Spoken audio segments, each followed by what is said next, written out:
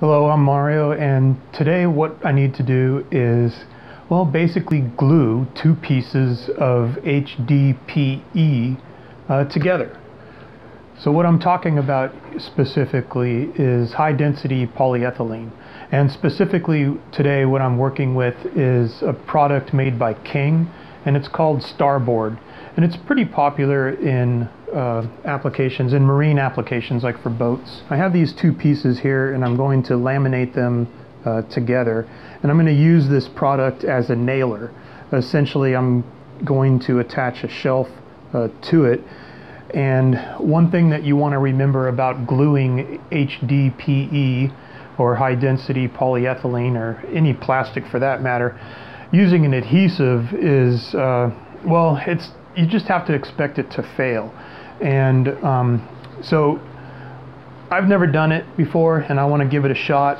And I think this is a good application for me because I'm still going to use mechanical fasteners to hold this product together.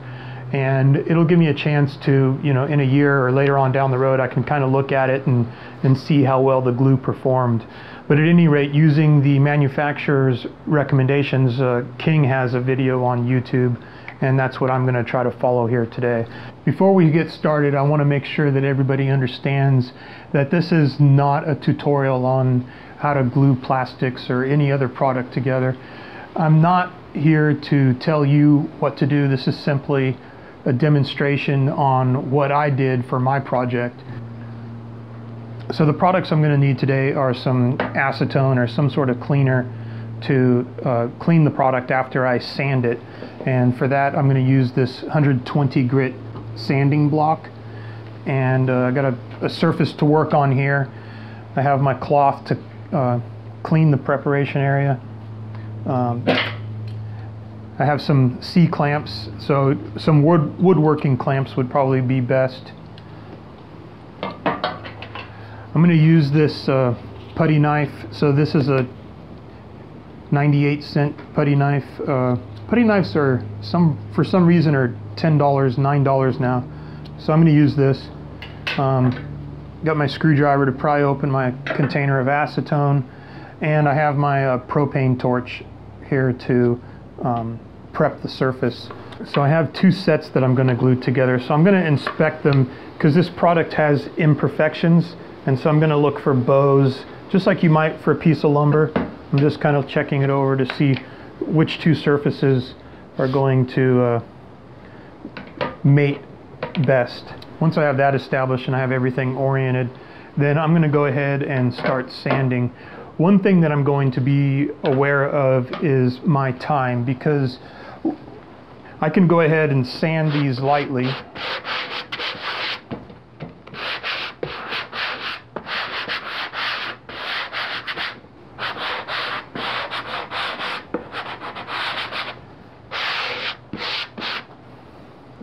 And then I can come in with my towel and clean the surface. But once I apply the flame, then the timer is going to start, and I'm going to want to get my adhesive on and clamp the product together within 30 minutes.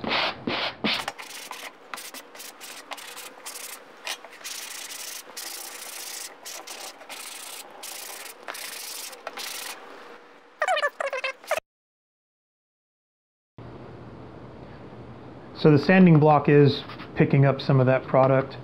I'm going to go over it just a little bit more. And I'm not using a lot of pressure. I'm just trying to scuff it up a little bit. And first what I'm going to do is I'm going to take an area. I'm going to dust these off here real quick. No point putting acetone on dust.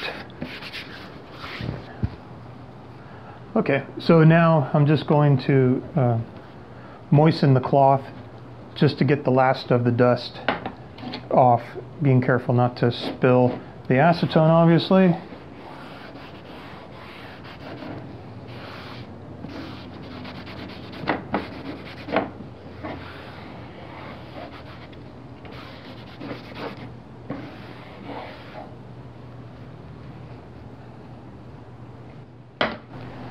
And the acetone should evaporate relatively quickly. It's a volatile product,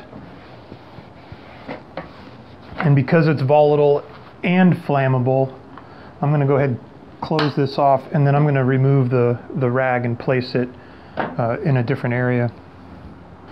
This is where the timer starts, because I'm going to apply the flame. And when I apply the flame,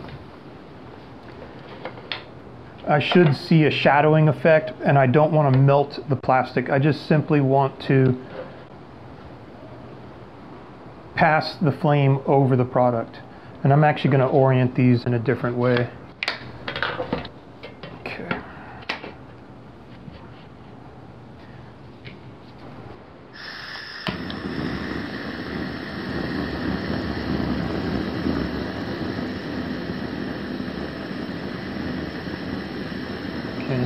So I don't see any smoke, and I'm just looking for a small amount of fuel because I don't have an oxygen feed in here, and I'm just looking for the color of the flame. So now that I can see some redder flames, and then so I'm just going to quickly pass over.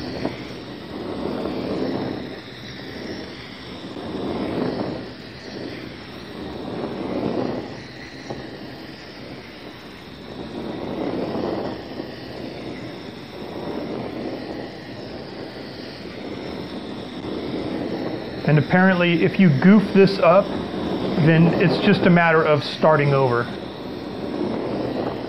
And starting over would include sanding.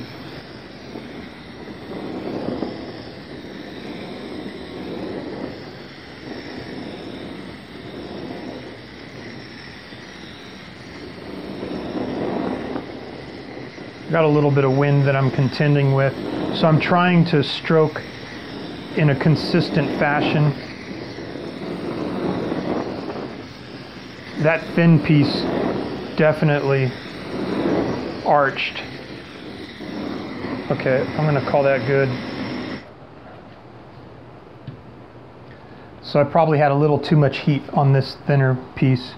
So there is a test that you can do using water to see how successful the heat treatment was, and essentially what you want to do is just make sure that the water doesn't bead over it, and that the water creates a nice clean sheet over it.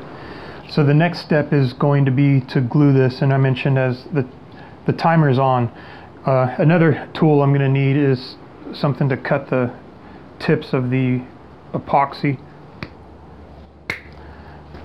And of course you're going to need the epoxy, and this is a special epoxy. I'll go ahead and I'll list a couple products that are applicable.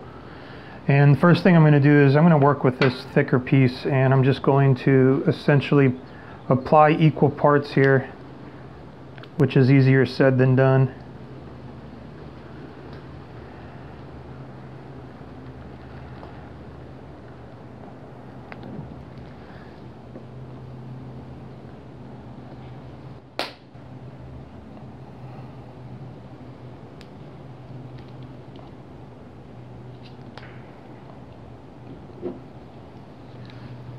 With this stuff, always one comes out faster than the other. In a perfect world, I would be mixing the epoxy resin in one of those tubes, or I would be mixing it on a different surface and then transferring the epoxy to my project. So I'm just working the epoxy from one edge to the next, getting the different parts to work with the getting the catalyst to work with the base, or whatever that other part's called. Unsure what the work time is on this, and I'm trying to get it thin. I don't want it thick. Not paper, maybe paper thin, but just not too thin. All right, that should be worked good enough. And they don't talk about letting it tack up or anything. This is epoxy.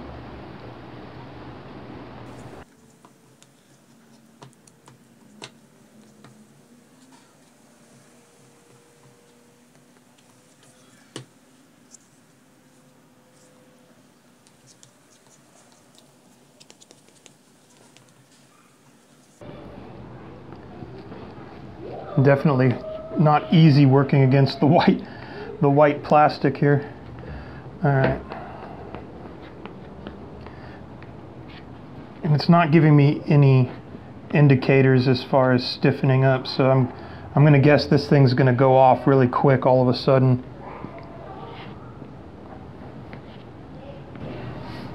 That looks like it's about it. So I'm going to use the package to give me a test spot for later.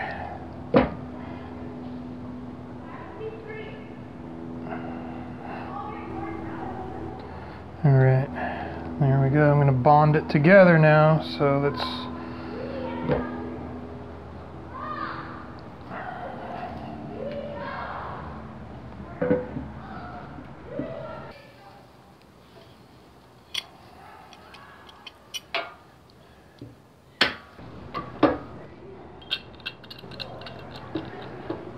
So I'll just kind of get a little fit on here, and then I'm just going to try to, without gluing my fingers together, get it as close as I can. In my case, I have a hole that's supposed to receive this bolt, so I just want to make sure that I can still get my fastener through there. That looks good.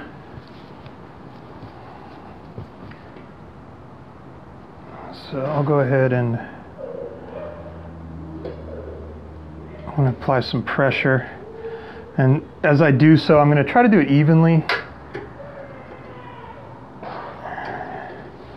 and then check the as I went down on that one, as I torqued down on that one, it did get a little excited.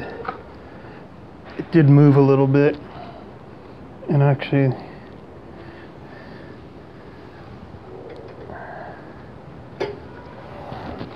and I can see the product is actually arching.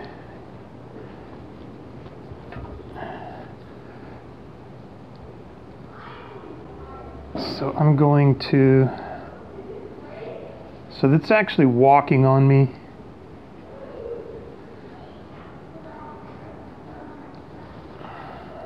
I might have put the product on a little thick. I can see it starting to ooze a little bit here.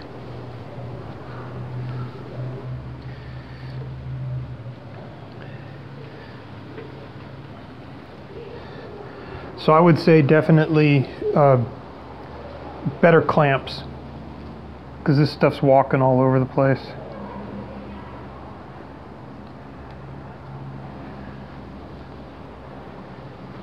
And what I'm going to do is I'm going to scoot this closer to the end here.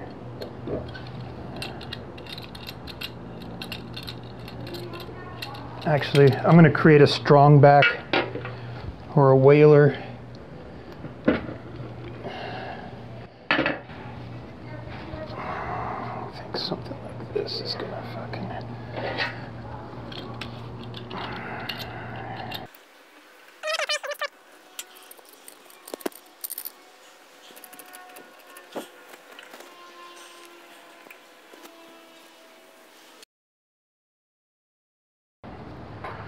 Okay, I can smell the glue now, so I don't think I have much more time left.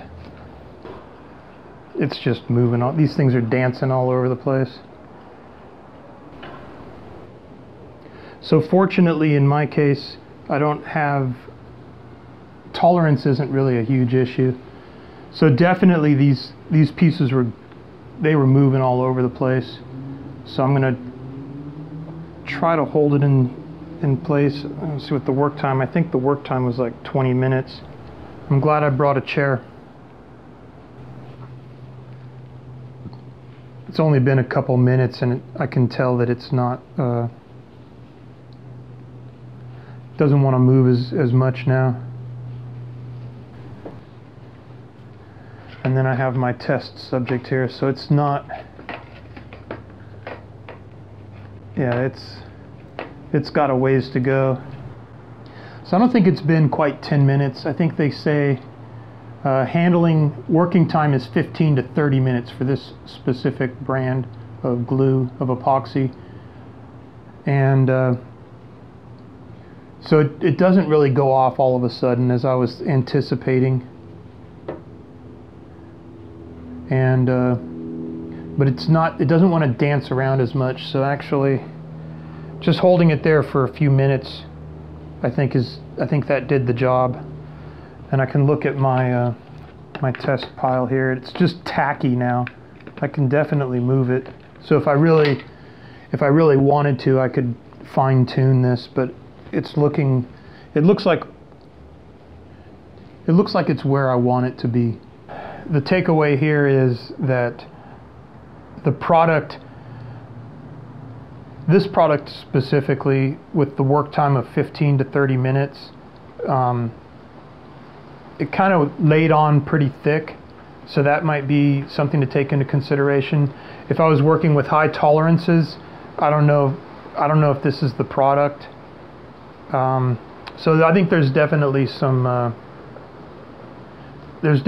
drawbacks, and there's only going to be maybe a few edge circumstances where this adhesive process would be applicable to any project. So really, when you're working with this product, I would suggest making sure that you always have mechanical fasteners that are at least carrying the majority of the load.